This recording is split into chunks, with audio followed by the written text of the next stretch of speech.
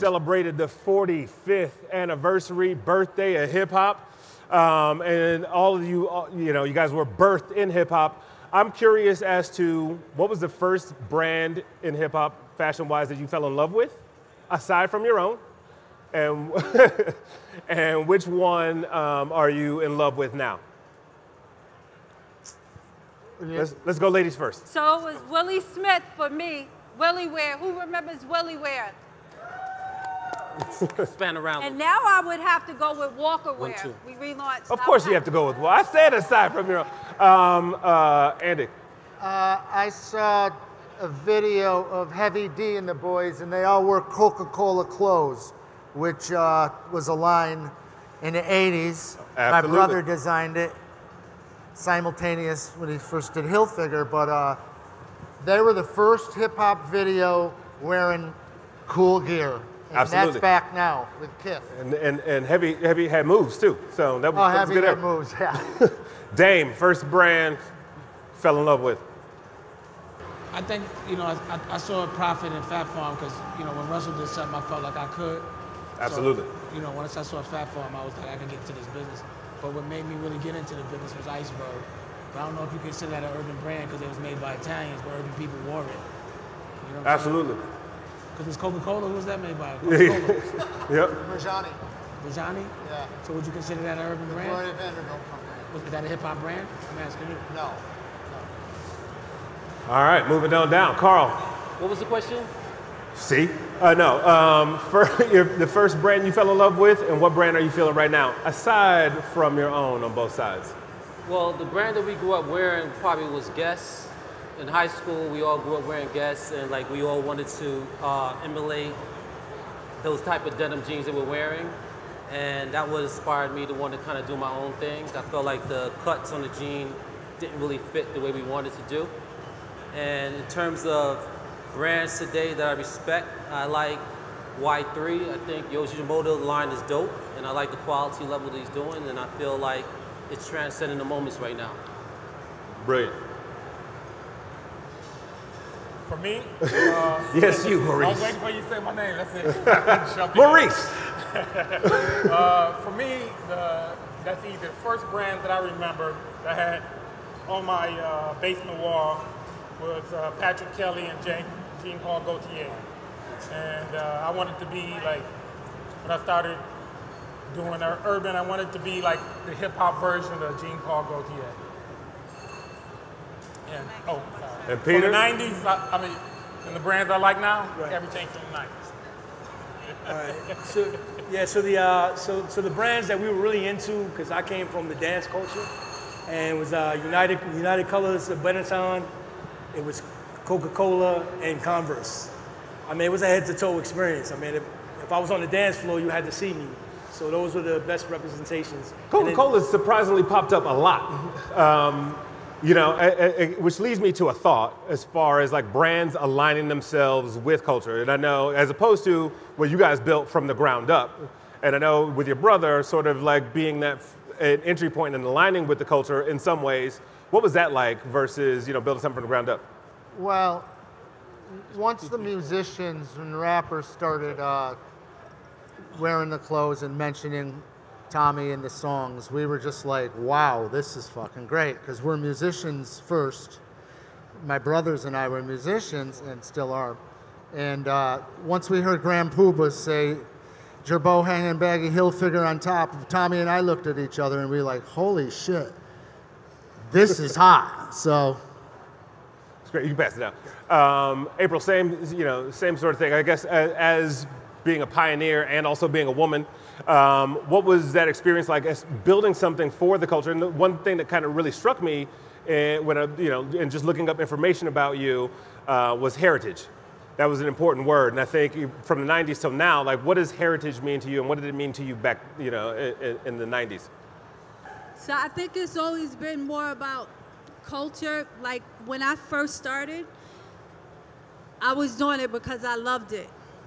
And it morphed into a business. But I think because I loved it so much and was so passionate about it and really was hip hop, it was always about building legacy. So that's how that word heritage comes into play because I always wanted to own my own brand, and I didn't see it as an overnight thing. And Dame, did the idea of heritage pop up, you know, as far as like your beginnings in the fashion space, or was it just kind of like starting where you are? I mean, in the beginning, it was really just, we thought we was fresh, you know, so it was like everything everybody was wearing, it was almost like they was copying us, so it was like we just make it. But I've always been on a basic tip. You know, I went to boarding school when I was young, so I was always very much uniform, and I like being neat. So, you know, I've always been sort of like a classic kind of dude. So I don't know if it's about the heritage. I started to learn more about heritage as I got into the business. I knew about building a brand just because of my experience on the street and making sure that my color top was consistent. But, you know, the heritage thing came the awareness of how important it was came a little more later down the line. Really, being urban and being from the street, we never wanted nothing that was really urban. We always wanted something that was non-urban, because if it was urban, that meant everybody could get it. We wanted something that was aspirational and something that nobody could get. Right. That seemed like it was... Don't we all? Well, not really anymore, but that's how we looked at it back then. Right. You know what I'm saying? It was like aspiration came from stuff that wasn't in the hood. You know what I'm saying? That's why I thought they had a tough time when they started to key in on absolutely urban. And, you know, when Grand Poobah was in the ad, I thought that might have been the death in the moment for Tommy Hilfiger, because then it was accessible to urban. You know what I mean? And Karl, so, I mean, Dame, you said something really interesting, was the idea of aspirational. Is that a word that you associated with the beginnings of Karl Kani? Like, what was the thesis, you know, at the early generational phase? Yeah, I think, you know, when we first started, we was all young and innocent, and we just took the knowledge that we got from working on the streets and applied that into the fashion world. We knew what we wanted to wear, but those type of clothing wasn't in the stores. So as opposed to complaining about it, we wanted to go out there and change the game and make our own clothing. It started with us getting our clothes tailor-made and making people like what we like, and taking our energy and spreading it worldwide.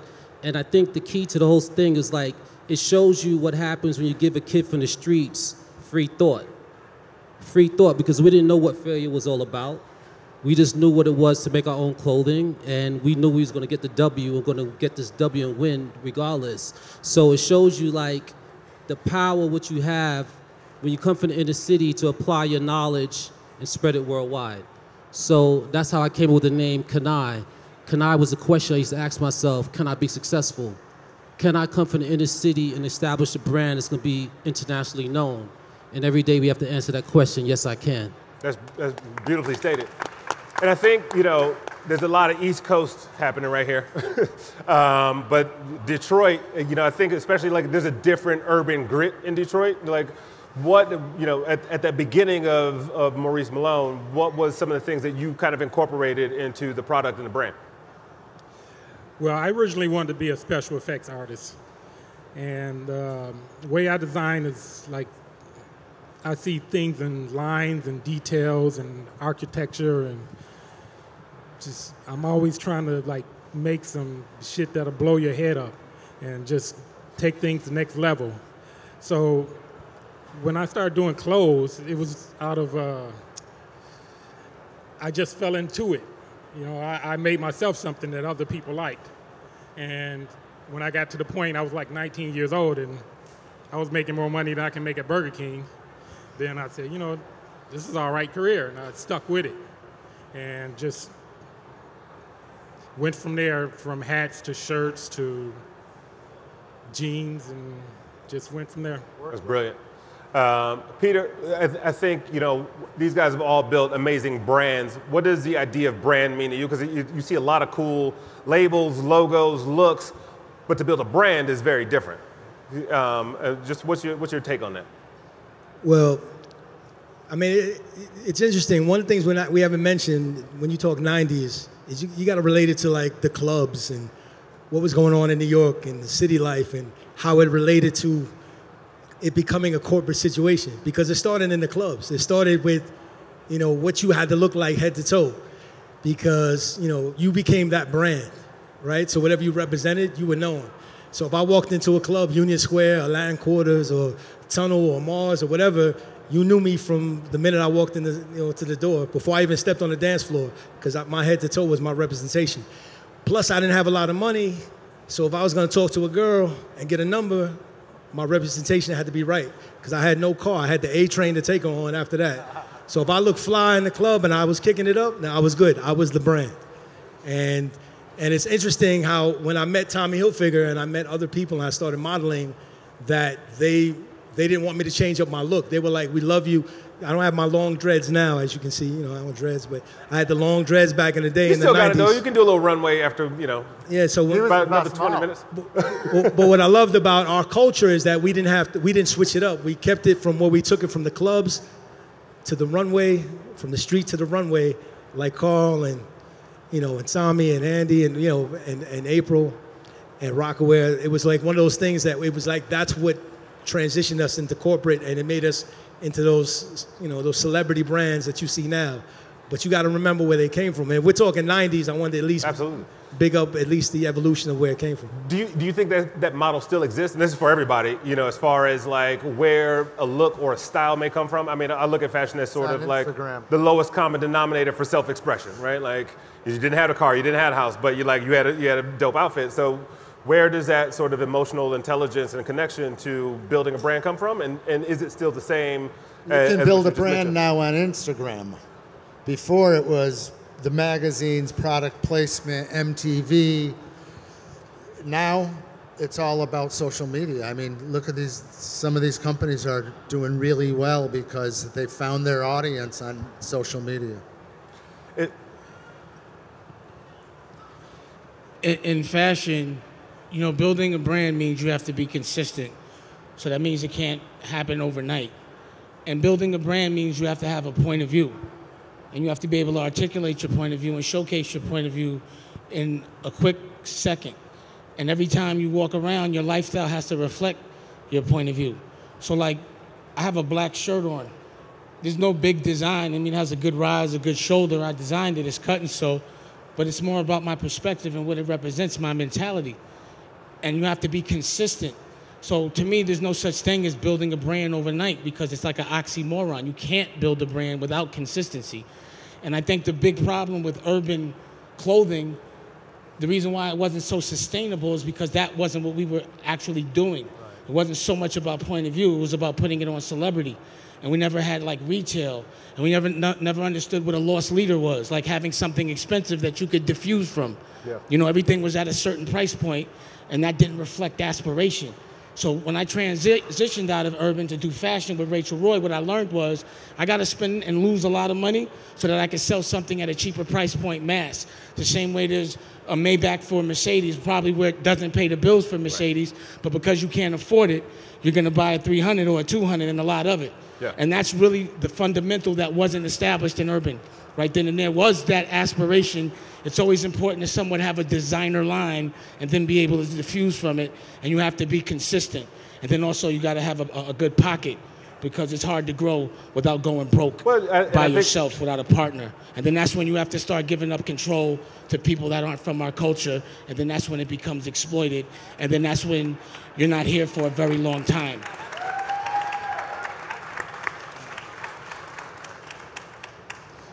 And just to piggyback what Damon is saying, I think in terms of Instagram, brands remain to be seen in terms of longevity because building a brand does take a long time. And I think the difference now is we really did have a lifestyle brand, so we were living it, we were connecting, we were in the streets, we were in the process. And right now, a lot of people are missing the process. It's easy to make a design and put it up on Instagram, but consistency is such an underrated word, and you got to be in it to win it, and you got to know those 19 hours that you're going to work that aren't sexy on Instagram. Are you willing to sign up for that and do that consistently? That's going to tell whether your brand lives or dies. I think consistency is such a great point because especially now, like things evolve so rapidly. And how a brand may be built on a certain culture, that even that culture evolves. So Karl, I'll throw this to you because I think about the celebrity alignments, and where brands, especially young brands, may not necessarily have that celebrity connection to kind of draw the the connection to the culture. So how do you bridge the gap between celebrity involvement and just like the hustle and the consistency of the growth of your brand? Well, I could speak about like how the game has changed since back in the days to how things are now. Like back in the days, we used to, place your ads in Vibe and Source magazine and do a couple of billboards, and you pretty much were good. And now the fashion game has changed so much where influence is becoming more of your norm for advertising.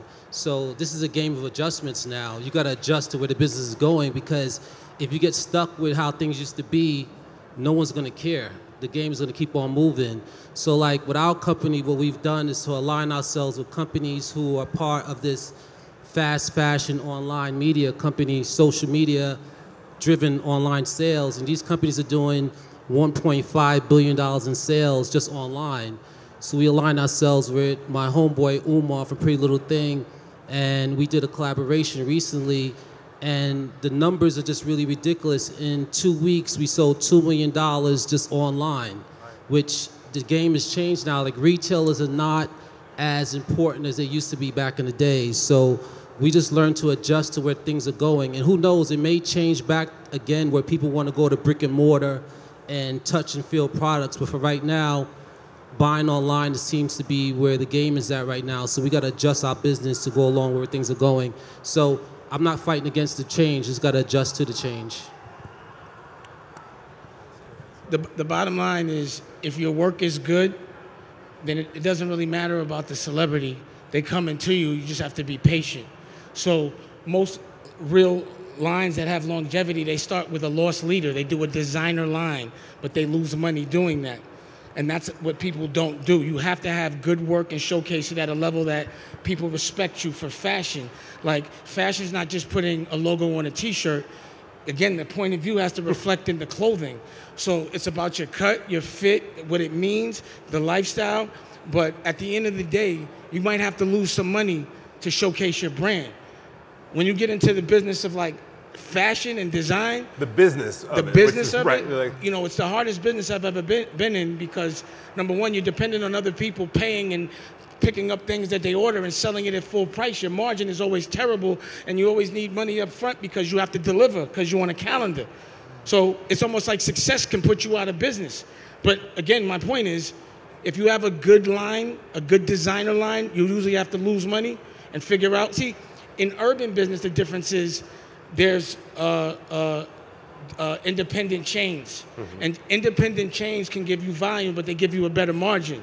But in fashion, you got to lose money. To get into Bergdorf Goodman is one store. You do $1 million worth of development for just, editorial to get in one store, just so you could get in Macy's and then only have a 3% margin. You understand? Y'all following me? Did I go on a tangent? It's a lot of math. So understanding the game and the logic of it, you got to lose a little to build that brand. And if everybody got it, nobody won it. So you can't just give it to everybody overnight, because then it gets whacked. So it's almost like you got to preserve your brand a little, take your time. Don't get in a situation where you got $4 million worth of orders, you only got $1 million in the bank, and they're going to sell it off price, and then you can't deliver next. Right. And now that's what happens here. And then you got to give it to somebody that's going to leverage your nuts off, and you don't own your company no more, and then you got to license it, and then it's in Walmart, and now you're done. You cooked. And that's what happens all the time. Walmart dreams. But it's not Walmart dreams, because the margin sucks. You feel me? Absolutely. Looking like you have volume doesn't mean you got money in your pocket. Like, a lot of people spend a lot of money to look big, but they ain't got no margin. So the bottom line is, right now, the direct and consumer relationship makes the most sense, because you get full margin, you never have to sell nothing off price, and you don't have to sit with inventory. What almost put me out of business in every business is dead stock. People order it, they want to be your man, do the orders, but when it comes time to pick it up, they ain't got no bread, and I got to sell that shit for cheaper, just, I got to keep it. Yeah. And then I ain't got no money. Absolutely. That was therapy, I'm sorry. No, continue. You want to lay down? I'm good. Yeah. No, I'm going to go to Maurice for a second, because I think you touched on something again, which is this idea of success. And I'm curious as to all of you, what was the most surprising thing about success? Obviously, you want it when you start when you start these brands, but then there's these lessons that come along with it that you don't expect. What was something you encountered that you were like, oh shit, I didn't know this was about to happen? Failure. I haven't been successful, so I can't. Untrue. I got bad jokes. No. This dude What? had a Ferrari on the block before. I don't know. I can't tell those stories. Uh-oh. So let's get All right. another question. Pass the mic down there. I'm married now. I can't talk about success. What you get from that? I can tell you when I knew it was. Go ahead. Let's go to Karl. Real quick. When Tommy Hilfiger was trying to buy us for $40 million. Remember that? Rockwear, when y'all was trying to buy us for $40 million, that's when I knew. When we had a multiple, we had EBITDA of $40 million times 7, we was worth like $250. So that's when I knew we were successful, when that check was coming. You're not successful unless you got money in the bank and you got longevity.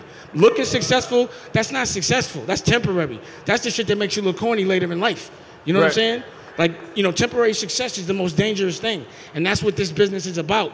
You have to deal with ups and downs. Like, look how many times we look good and then we look bad, then we look good. It's a cycle that comes with it, you know, and it's a never-ending thing in fashion. The licensing business, you can lose money on your apparel. First of all, product sells product. I don't care, celebrity names. If you've got good product, people will buy it. Product sells product. So if you guys all have lines out there and you got hot product, keep doing what you're doing. Can I say something real quick? It wasn't $40 million, that was my cut. It was 40 times 3, so it was 4 times 3. 6 times EBITDA. Yeah, no, what y'all was gonna buy us for. I was just thinking about my money, but it wasn't. That's okay. That's what I knew. It wasn't $40 million for Rockwear. I wish he would have bought it, then we could have. Well, your man made an announcement that he wasn't doing Rockwear no more, that he was doing S.Carter. So that's why y'all didn't buy it. We went deep. Yeah, wait. All right, Maurice has a. Oh, I just wanted to say one thing. Sorry, because I lost my. But also, you build up your clothing brand. Like Damon says, you're not going to make money on your collection because there's only one Bergdorf and 3 Barneys or whatever. Right. But licensing, you get your name, but you got to license your name to good partners who know your brand and can live your lifestyle. Your fragrance, your underwear, your handbags. When we had Jennifer Lopez, we had 15 licenses. Thank God, because the clothing lost money. So the licensing helped us. But you still got to have a designer line. Oh, we had the designer line. You have to have something you control if you're going to license your brand out, because you don't control it no more. They just want to make money from it. So when you license your brand out, the danger is this person wants to rent your brand and make as much money as possible. He doesn't give a fuck. He just wants to make as much, and then when you burnt out, he goes to the next one. So you always have to have a designer brand. Contract. Or the contract, but you got to enforce the contract. Come on, bro. You know how much time they do that shit. They'll put, you know, Tom Nasto shitted on state property. He put that shit in the stores without asking me and shit, and everything went off price. Oh, yeah, and shit like that happened. So, you know, all kind of things can happen when you license. You give up control. But you always have to have a designer line so you can preserve your point of view. You might lose, but you make your money from the licensing because that's passive income. You don't have to put up no money when they give you minimums to get that. And then you make minimum, you know, you make minimum guarantees. But, Thank you. You know, they don't tell you all that. Pass the mic down to Peter for a second. Because I think, one of the most important things that you should Keep it over there, 'cause I'll keep young designers, if you get into this business, that you got to know is trademark your brand, own your brand, keep control of your brand name. When you make deals, make sure you got a good lawyer and watch your back on your paperwork. Make sure the company go out of business, you keep your name, you walk away with your name. Go to your production. Go see your production. Because the number one thing that when you do a deal with a bigger company, they want to sell as much as they can, as fast as they can, if the brand name is killed in the process. So if you have control of your name and control of how your product is represented to the market and how it's marketed and where it sells, where it goes, then you can always control that. But once you give away control, you basically are giving somebody a license to kill your brand. You can make money on it, and you're gonna make money along the way if you got good paperwork, but don't expect to be around that long. So Peter, I think when you talk about marketing, right, and like how do you actually do a better job? Because there's some steps that come before you go into the licensing conversation, business or otherwise, but literally like getting the product into hands of people and becoming a part of the culture. So what is your take on marketing, from the 90s in comparison to now? Well, it's interesting. I think a lot of the things are kind of transitioning into the same, and it's an organic approach. I think if you come with the real belief of like, hey, this is what we stand for with our brand, and we're going to stand behind this, and you go all the way through. Whether if you're a skate brand and you come from skate and you've got real skaters representing your brand, and and no diss to like brands that aren't skater brands that don't have the real skate look, but they're trying it. You got to be real about it. Like I like brands like Huff and and Supreme, and those cats dug deep and went with their roots and stuck by it and went all the way through and kept it real. So I think when you're branding, when you're going out there and you're talking about our brand is hot, you got to distinguish why it is what you're hot. You got to say our niche is this. With Tommy Hilfiger, it was like having Busta Rhymes and Method Man out there, right? It's two amazing rappers, right? So that's Ralph Lauren and Tommy, and you had to figure out what was Tommy going to do different. What we were going to do, me and Andy were like, what are we going to do different that Ralph's doing? Well, Ralph wasn't paying attention to hip-hop culture or pop culture in general. And so we said, that's what we're going to do. I said, we're going to take Tommy and turn it into like a record label almost. And we're going to deal with everything and all facets of music. But really get involved with it. I mean, like from when Aaliyah was, Aaliyah and Kadada were at Tommy Hilfiger, they came to us and said, I need to do a tube top and this, that. And we would listen and re-strategize and strategize around what their lifestyle and their culture was within that. And we would pay attention. So when I got there, I was all about the clubs. I was coming out of this whole hip hop thing. I was doing every video you can think of. I was like, Tribe Called Quest should be in Tommy. First cover source I ever got, product placement. I even know what product placement was. I showed up with 2 garbage bags and like laid it down and said, these guys should be in the clothes. And then you get the cover source, and then you see, Tribe Called Quest, and you're like, if they're wearing it, it's got to be cool. But it kept on going, and it looked like we had a record label at Tommy. So that was our niche. I mean, Karl was doing it early. I mean, Cross Colors was doing it early. But we when we came on the scene, it was just the timing with MTV and just the video culture and all that kind of stuff. And we just stepped into it hard. I mean, we went all the way, buckets with it. Tommy jeans, you name it, mixtapes, CDs, launch parties. How Can I Be Down? We went everything you could think of. Fashionably Loud, MTV Fashionably Loud, you name it. I remember seeing Dame and Jay-Z at Fashionably Loud with our brand, and they were like, y'all doing it, y'all on stage, having Wyclef play behind us while we had stuff coming down the runway. We were doing stuff that just wasn't getting done like that on that level at that same, and it was all a timing thing. So, I mean, that's how you talk about branding. It's kind of about timing as well, and how you put, you're all into what it is, and stay true to your brand. Now, along the way, a lot of brands have come and gone, like a lot. But you guys have all managed to evolve and still stay. What goes into staying power? Karl, I'll start with you since you got the mic, but yeah. Yeah, I think what staying power takes extreme focus and dedication to what you want to do. Like, Karl Kani is something we live for, we die for. Every night we go to bed, we think about it. Every day we wake up, we think about it. I'll tell you a brief story. In 2015, Quavo from the Migos hit me up. It was like, we want to bring your brand back. We want to be like what Biggie and Pac was to Karl Kani. And when Quavo said that to me, I was at the point where I was kind of contemplating about the USA market, about what I wanted to do. And the energy that he put out there to me made me realize how big this was. And it shows you the power of hip-hop. It shows you the power of what happens when we stick together and try to make things happen. So Quavo's my bro. He helped ignite an ignition in me to make me bring this thing back on the USA market and the big level, because we was already doing our thing in the international market. 10 stores in Japan, 25 foreign countries dominating for the last 20 years. But in the USA market, we kind of hit a glitch. We were trying to find our way and how to resurface ourselves back into the USA market. The game has changed. The advertising model has changed. The one thing has not changed is the power of hip-hop. Hip-hop still controls mentality, what people want to wear, not only here, but international markets. So I feel like if you're able to combine resources and understand the culture has never really changed. It's about just adapting and changing and adjusting your game plan to where the market is right now.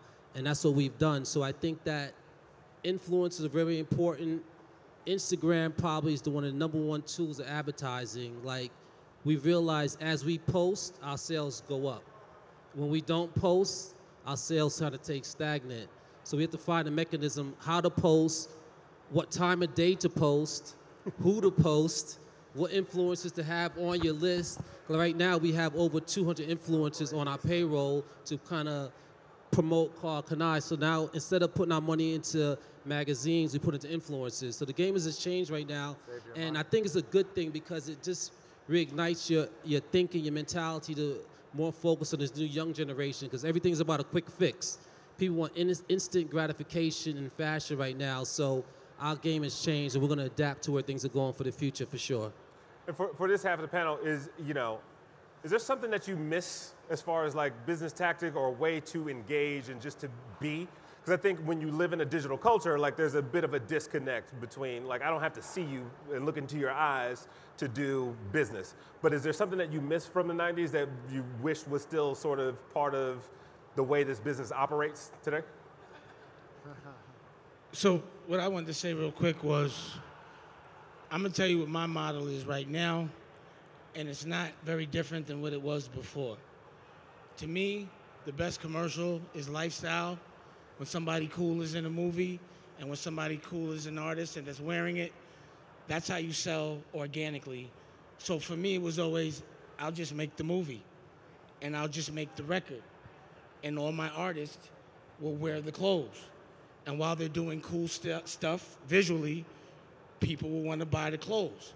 But what's dope about now is I make a movie, I make the clothes, I'll make the liquor, I'll make the motor oil, and when you're actually watching it, technology makes it where you could buy it as you're watching it. And then you can get that direct consumer relationship. So my advice to anybody is fuck perception. It's all about margin. So in fashion, it's usually a 10% margin if you're lucky, 3% if you're in Macy's. But if you got direct to consumer, your margin is 60%. So let me just put that in perspective. To make $2 million, you got to generate 20 million. But direct to consumer, to make $2 million profit, you only got to make 4. And you got to watch out for sales motherfuckers that take everybody's order because they get commission regardless and they sell it off price, and then you end up out of business. And that's really what happens in the cycle that I see all the time. I see a new guy say, oh, I'm in a bunch of stores, not knowing if it sells, they have to pay for it. And that they have to, they have to get more money to make more product in a month's time, and they can't collect. And I've seen it put people out of business time and time again. So just understand, a lot of sales isn't the best thing if it ain't gonna sell through, if no one's gonna pick it up.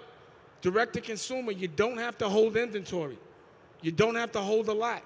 You cut the order and you send it out and you get full margin and you make so much more. You might not look big, but you can live to see another day. It's about us being able to do it on our own now without getting to a certain point where you got to sell the fucking company for cheap because all your bills is late. So every company I had, Rachel Roy, Rockwear, State Property, it all went down to when the lights came out. And there was always that guy right there like, I'm going to just leverage you until you owe everything. And you need to ship, and you're going to ship late, and it's going to ruin your business. So you're going to give me your whole company, and you're only going to have 10% of it, and you're going to lose control of it. It's about understanding how to incrementally keep control, because the win is longevity. It's not that money that comes quick that you spend in 2 or 3 days. It's that money when you're 47 and you're sitting by the pool and you don't have to go outside. And that's what you want, and that's what you get passed to your kids. It's about keeping ownership of your brand. It's not rushing to be so big that you gotta lose. It's about keeping control so you ain't gotta keep starting all over again. Because that's what keeps happening. Everybody starts a brand. Everybody I walk through here worked for like 13 different brands since I last saw them 5 years ago. Right or wrong? It's just a rotation. It's because the same people do the same shit. Period. Come out here, sell it, get it off price, burn you out, go to the next brand. Watch out for that. I'm gonna tell you the truth. Period. So, on the heels of that, I think that for me, I was living the lifestyle, and so now I can take advantage of technology, right? I've always owned my own intellectual properties. I've always been about ownership. And now health and wellness is big to me. Like from films to the books that I have to, fashion. Everything I do is part of my lifestyle. I'm living in my authentic self, and everything I create, I look at as what can I create that makes sense, where I can pick up and use technology now and storytell and curate what already exists. I work out every day. So now when you see me with my own cannabis products and my own line talking about health and wellness, you understand that because that's what I do. Right? When I bring out a book called Walker Jim's Get Your Ass Off the Couch, you understand that because that's what I do, and I'm telling you how to do that.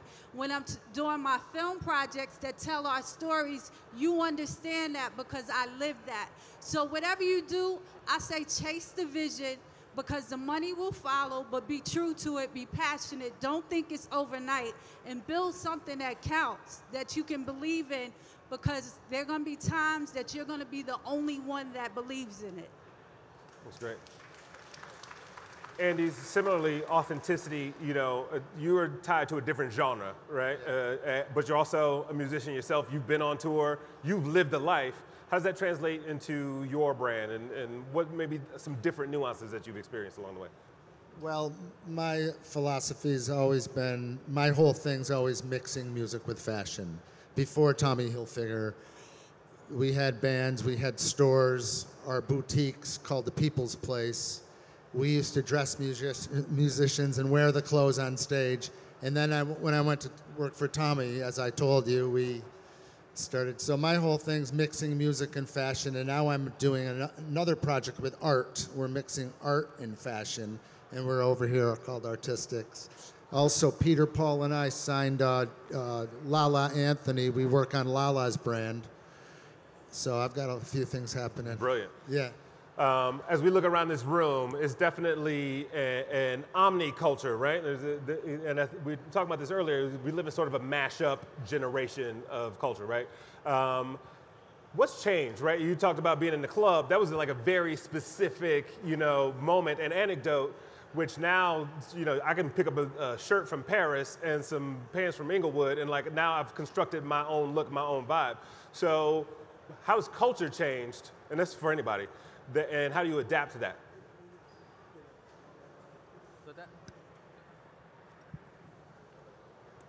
So this is another brand I work for with Chris Brown called Black Pyramid.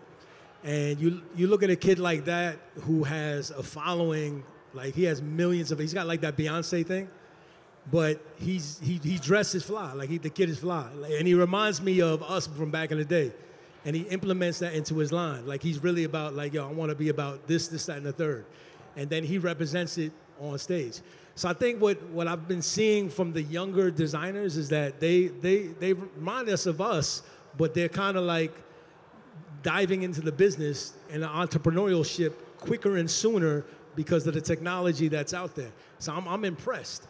But then you get a Black Pyramid that can do 15, 20 mil quick, like in a matter of 5 years because of the technology. I gotta say, I gotta pay attention to that.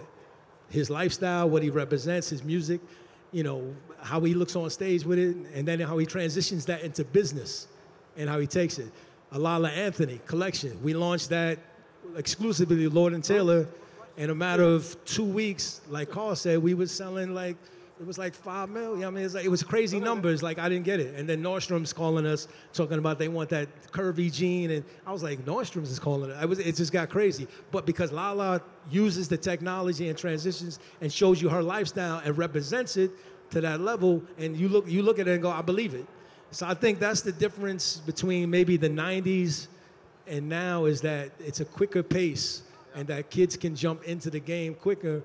But if they've got all of those things lined up and they dot the I's and cross the T's, they can get into the game real and make real business. And old guys like us on stage, I mean, I gotta respect that on some level, and I can get behind some of those brands and give them our gist of what they need, from the old school ways, because nothing's changed. The marketing, like Dame said, the marketing is still the same.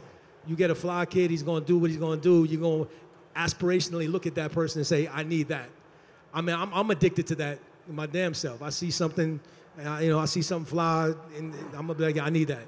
You know, if you're doing all the right things, I'm on it. So I think those things still are the same, but I think the business is changing and there's more acceptability to different kinds of, you know, artistry coming into the mix, from art to artist to, you know, the collaborative to Art Basel to you name it. There's all these different, you know, music genres and different things that you can flow and become a brand within that. But I ain't gonna lie, artists still lead the pack. I mean, what we were doing back in the day, whether it was Wu-Tang Clan mentioning Tommy in a song or mentioning this, that, and the other, that still affects the culture. Just like Karl was saying with Migos, that's still a representation of hip-hop, which leads the culture. But it's just that now they can take the lead and they don't have to wait to get the deals. They could be the deal makers themselves. Brilliant. We got time for one more question. And I found a quote, which I like. I'm gonna attempt to read. You can't go back and change the beginning, but you can start where you are and change the ending. That was from C.S. Lewis. So I'm just curious from everybody, you know, what's that one thing that you are looking forward to in the years to come? Whether it's this year or 2020, how's that story gonna shift? Well, this business is always changing every couple of years. And with technology, it's changing faster and faster. So it's like you never know, like, the business. Anybody who says, who starts out telling you, I know everything because I've been doing this, that's a person that's going to be out of business pretty soon. Because everything changes and you have to constantly learn, do stuff different, look for, to push the envelope on different things, and always, you know, just, you got to keep your ears open, keep your eyes open, and look for the next thing, and keep learning, because nothing stays the same. I told people, I have another brand called Williamsburg Garment Company. I started that brand in 2012. I had retailers. I would walk into their store and ask them if they had a website.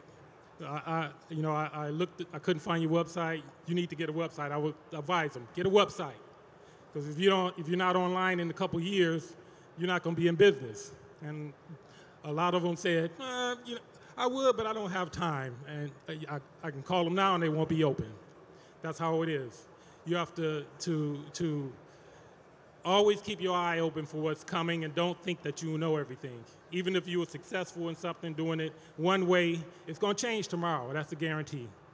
It's like stay naive, pretty much. It's like, I don't know anything. Like that, just like keeping that empty mindset. Karl, same thing. What are you looking forward to around the corner? What are you hoping that happens with the industry? Yeah, I like to deal more in reality of where things are. I feel like the one thing you can't buy is history and heritage. You know, money could buy billboards, money could buy influencers, money could buy a lot of things. If it can't buy history, money can't buy how streetwear started back in 1889. Money can't buy the kid who came from the inner city who had a dream to dress his friends, which changed into dressing the nation. What I love about the market today is that the young generation is very good about doing their research on what's real. And when they do what's real, they understand all the real brands that was around from the 90s that started this whole hip-hop culture. Because a lot of designers today who take from our culture and make it seem as if they created this whole looks because they're mainstream. But with the power of internet and social media, kids could do their research and realize that these are the brands that's on stage right now that started this culture back in the 90s. So we all have to do our job now and come back with collections that's going to adapt to this new young generation and make things happen. So I think we all at a very sweet spot right now. It all depends on what we do with it, because history can't be replaced. History is real, and that's what we're all about right now. So to me, as a company, we're going to keep pounding the pavements, continue to do collaborations with companies who are trying to set the trend and advance the culture. We just did a collaboration with this company, Attitudes, out of Paris. And, you know, they sell to Barney's, Saks, Neiman's, all the high-end stores in Europe throughout. And they came to me, you know why? They wanted to be legitimized in the streetwear market.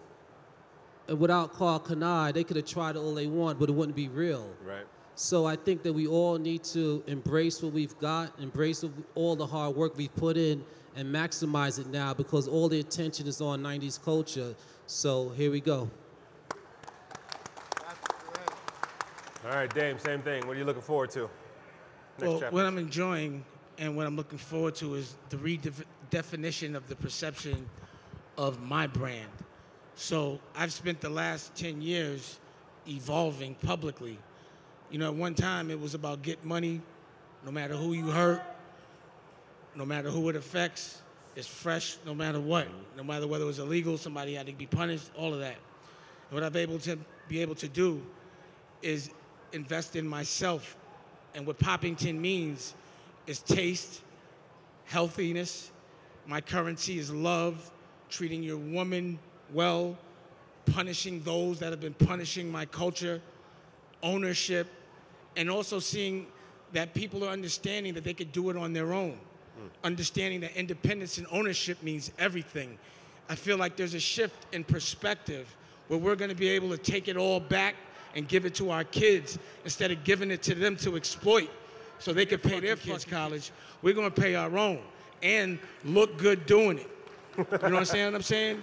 And what I love is that there's longevity in what we represent as far as our sensibility in fashion.